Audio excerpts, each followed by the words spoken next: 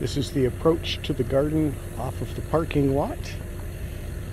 We can come in past these two marker stones. The paths right now are 5.5 feet wide, made with a bulldozer. We'll turn those into trails, bring stuff a little closer. Likewise, some of the areas, like over here, will have rocks on it. We just haven't got there yet, but you can kind of come join me. See ya! We'll go on a little walk here. You can see things are mounding up very nicely, and we've nested most of the bushes we were able to save, and they're looking pretty good.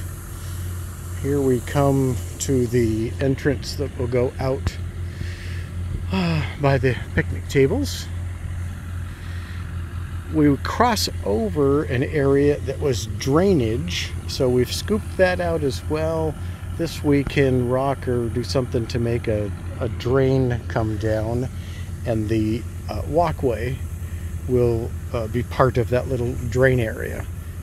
So it will connect down to the dry creek that's by the labyrinth, whereas our path will continue on down this way.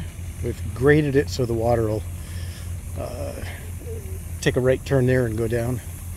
This is the broken pipe we need to fix.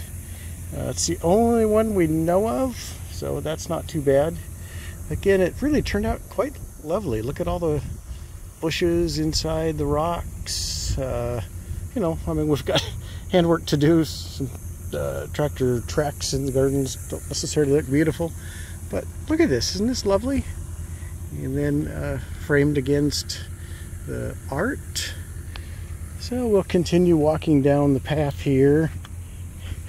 This section still needs to be finished. It'll be mounds with rocks, and then obviously that's where we head down to the dry wash. So we'll leave that open. Won't be a path there yet, but it'll be clear and ready to extend some other day.